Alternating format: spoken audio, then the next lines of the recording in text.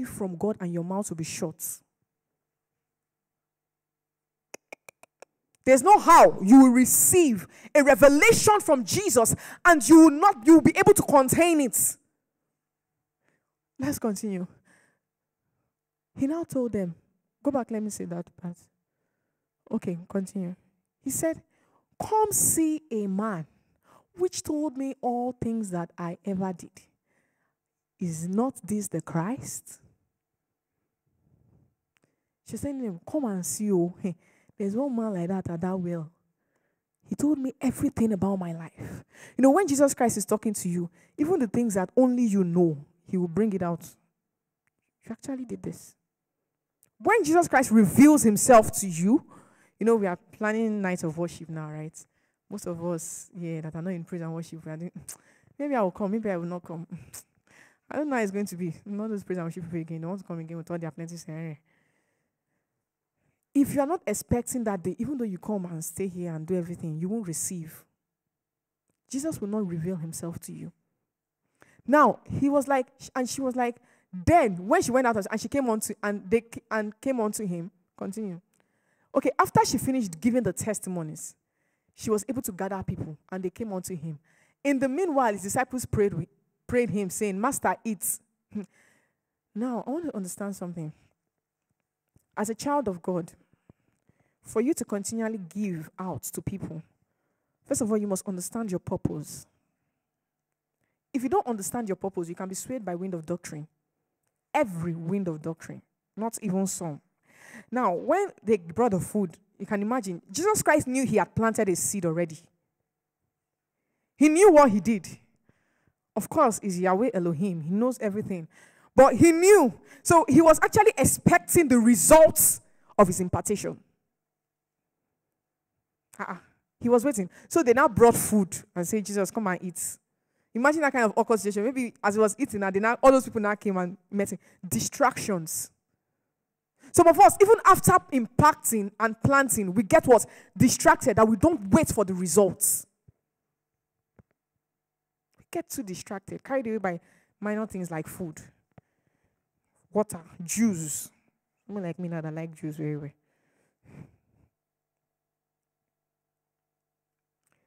And then the next thing, he said unto them, I have meat to eat that ye know not of. Please, what's the time? Okay, I'm running up now. Therefore said the disciples one to another, At any man brought him aught to eat. Please, I will use my translation. 33. Did someone bring him food while we were gone? Can you imagine this kind of shallow mind they had? Did he eat when I was not around? Some of us are like monitoring spirits. We want to monitor everything that somebody is doing. He said, then Jesus explained, my nourishment comes from doing the will of God, who sent me, and finishing from his work. Ye know the saying, 4 months being planting and harvest. But I say, wake up and look around. The fields are already ripe for harvest.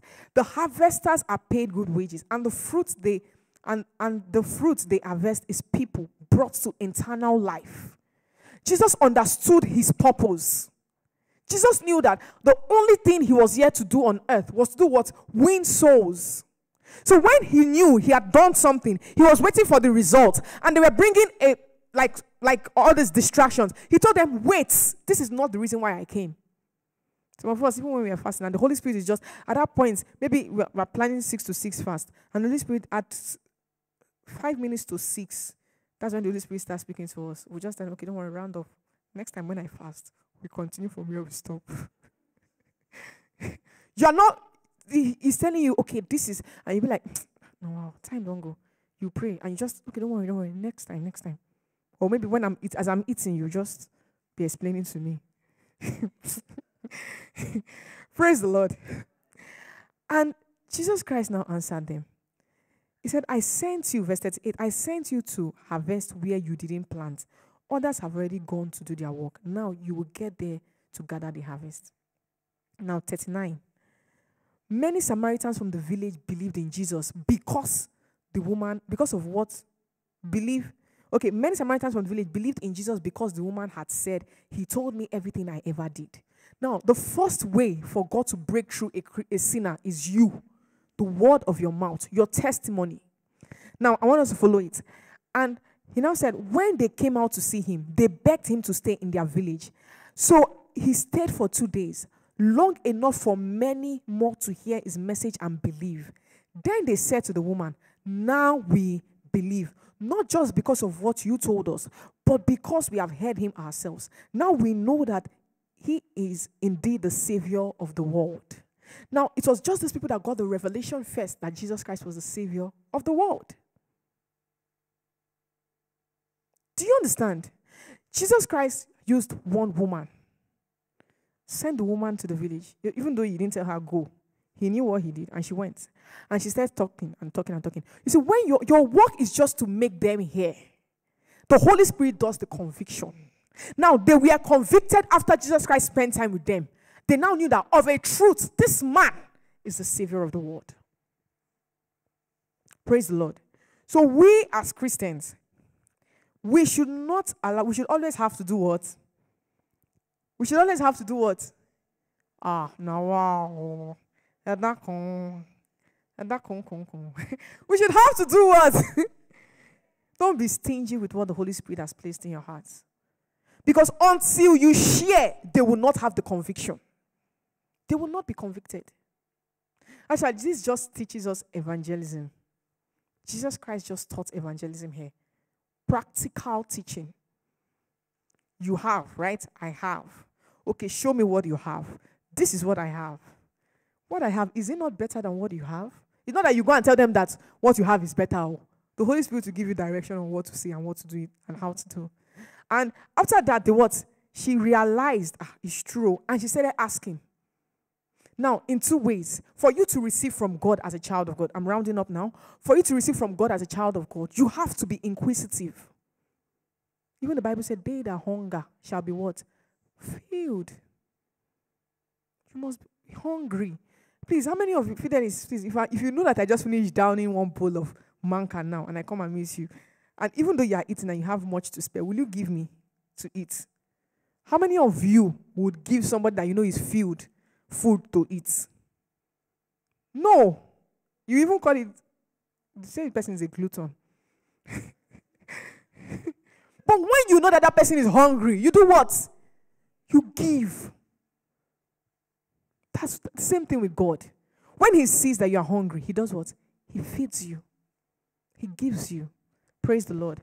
Now, I'm going to give you the last point I'm going to give you the point, so just write down for those of us that are writing. I've explained the topic already. Point what did I stop in? Point 3, right? Okay, our traditions and okay, now that is from the woman, right? What the woman had. Now, what Jesus had to give to her. Write it that way. What Jesus had to give. And Jesus had to give, and she allowed Jesus. Don't forget, Jesus had something to give to her, but the line of what do they call that thing? Impartation occurs from when you allow. It's just like the capillaries. You understand? Now, there's a particular line where the oxygenated blood becomes what? Oxygenated. Now, if there's a problem with that, what happens? The exchange cannot occur. We are medical students here. There's a particular line where there's an exchange. Now, if there is a problem with that capillary, with the capillaries, the oxygen cannot be oxygenated. The oxygenated blood cannot become oxygenated. That's the way it is. It's just a very thin line, very, very thin. But at the same time, too, it's very powerful. You allowing the Holy Spirit to do what only Him can do.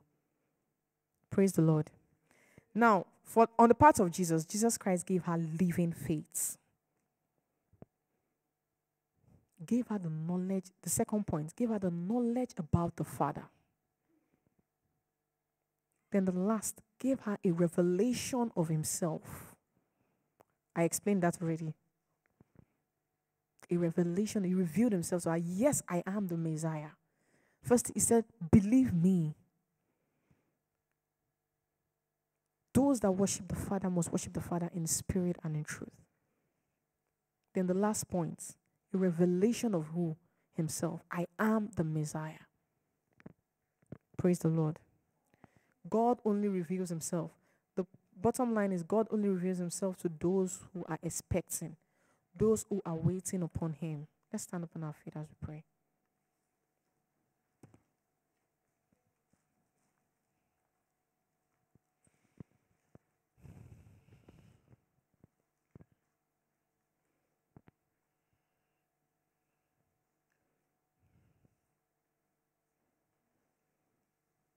If you are not expecting God, don't think he's going to come.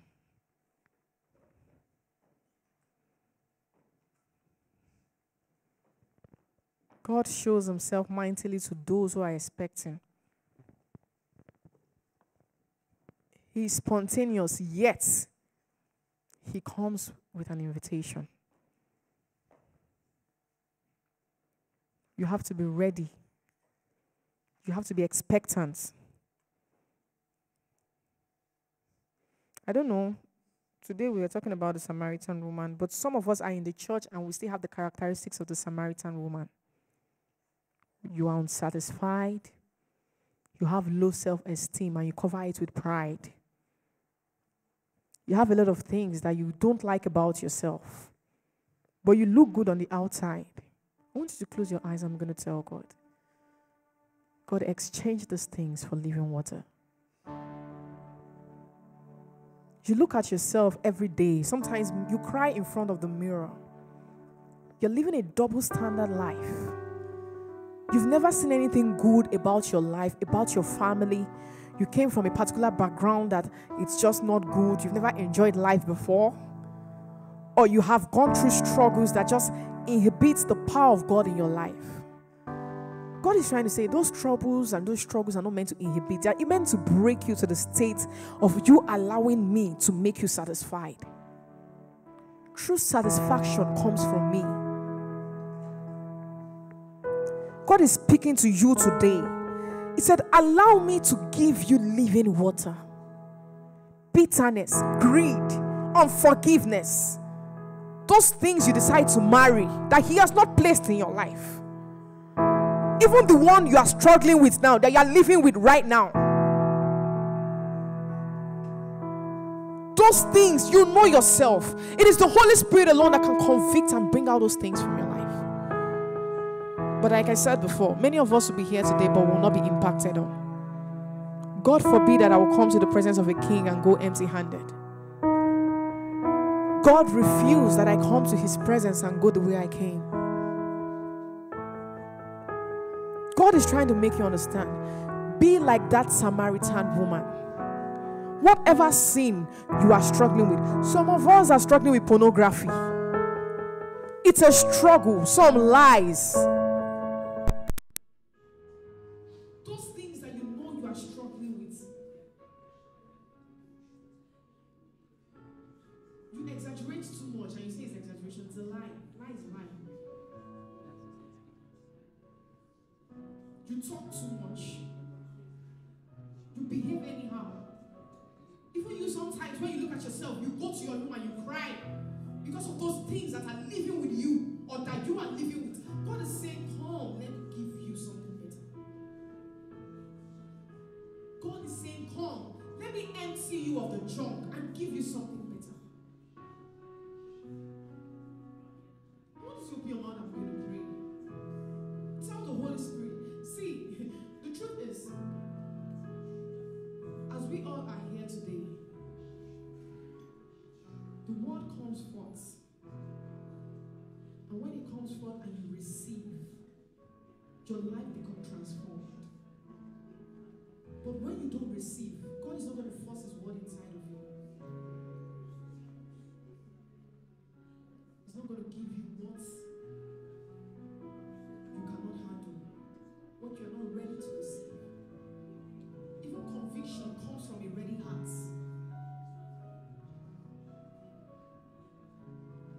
That thing you are struggling with. You know, sometimes we Christians, we have this way of thinking that, oh, maybe if you call altar call, people will look at me. It's a lie. It's between you and your God. salvation is actually personal. You don't need to even wait for the rapture to sound. If you die today, you die living in that thing. You die in that thing. Where are you going to? Jesus Christ has proposed living water to you. Eternal life. Life of eternity. So when he has proposed it, if anything should happen to you today, what would you tell the Lord?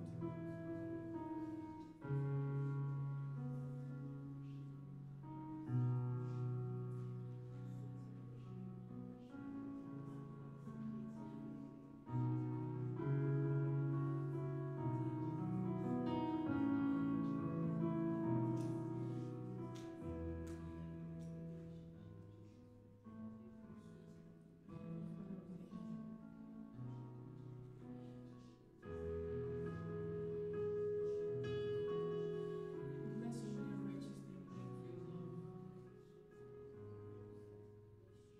Father Lord, search through us.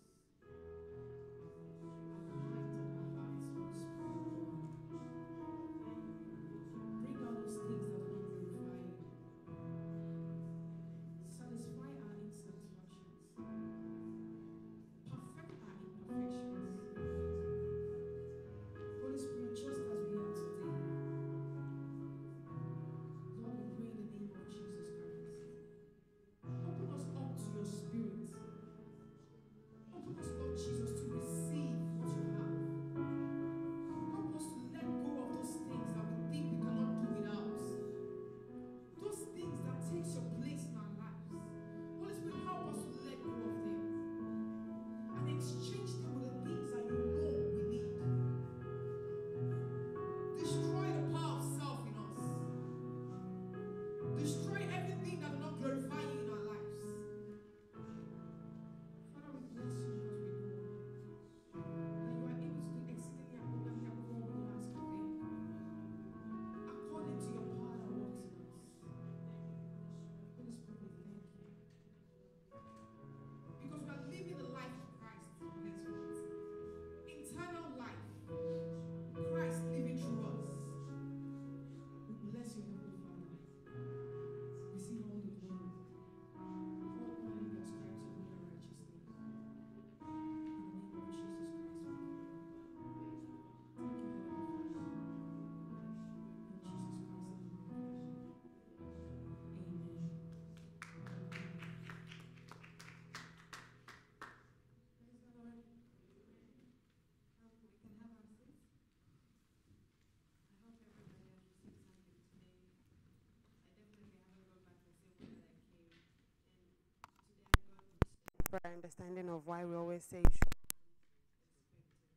expected. It's best if you come to church empty so that you can be filled with the word. Personally, this word has really done a lot in my life today. I don't know about you guys, but I believe if we come empty and willing to receive as we've heard, we have a lot that we come with in our minds and everything. But if we just empty ourselves and just offer ourselves to God so that He can fill us in, oh, God is amazing. Praise God. The announcements for the week. Monday we have baptism classes. So if you want to be baptized, you should come here. I think 4 or 6 pastor will be here waiting for the people. Tuesday and Thursday we have FON rehearsals, and we also have Bible school classes, Tuesday and Thursday. And Wednesday we have Wednesday service. I hope to see everybody in Wednesday service. Friday we have cell meeting. If you don't have a cell group, you can meet Brother Daniel and Sister Celestial for the Indians. And Africans, you can meet Sandra or Sister Chidema. And John did it for the males. And okay, yes, ministries. If you don't have a new ministry that you're in, or you'd like a second one, or if you think you can manage 10, you can join for praise and worship. You can meet Sister Chidima or Blessing David over there. For media, you can meet John Ajide. today? Perpetual. For media, you can meet Perpetual. And for reception ministry, you can meet me or Benjamin. For drama, you can meet Stephanie. And for organizing drama, prayer, you can meet our dear sister, Jennifer Odotun. And for organizing, you can meet Ayomide.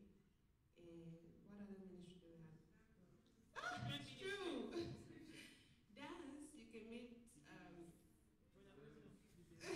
Sister Fidelis. For dance, you can meet Deiresis, our sister Deiresis. She's not here, but I'm sure we all know her. Or you can meet Wisdom, or Fidelis, or you can meet me, or you can meet anyone who you know is in dance ministry. But our leaders are Deiresis and Wisdom and Sister Fidelis.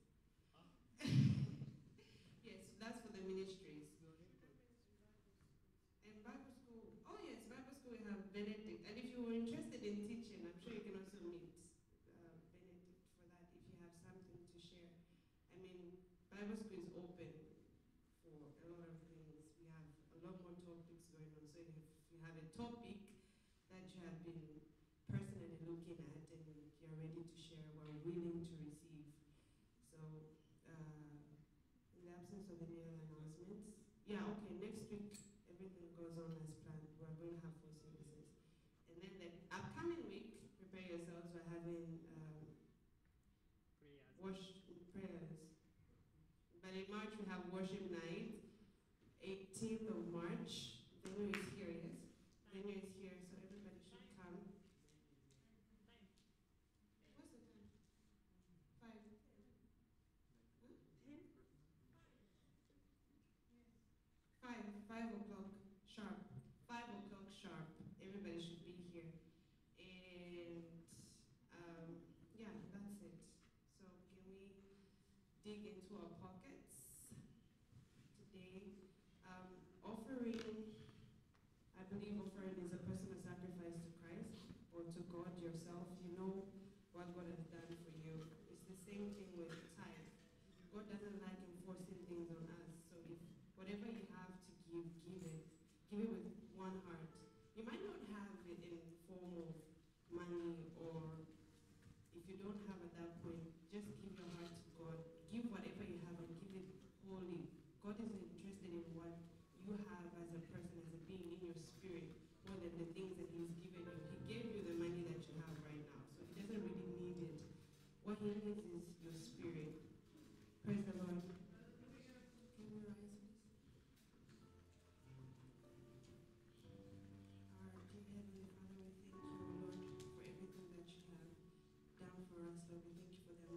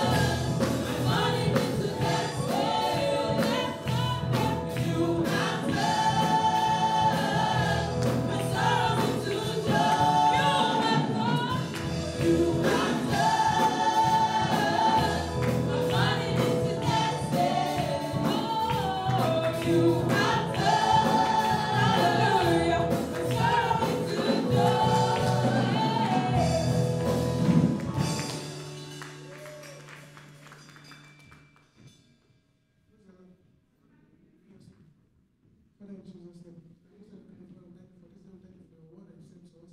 Worship you because of God. Give you the glory concerning our life. We say, let your name be prayer in the name of Jesus. Now we pray as we are going to this, week, that you go before us, Father, and you make us, Father, you go before us and you prepare a way for us this week, Lord, in the name of Jesus. And I declare to our life as we go this, that I will find favor before man and favor before God in the name of Jesus. Father, we pray this week, Father, that you teach us, Lord, to be who you want us to be, and not what we want, but what you God want us to be in the name of Jesus. Father, prepare us for your coming in the name of Jesus. And then of everything, let your name be revealed in Jesus' name. For in Jesus' name.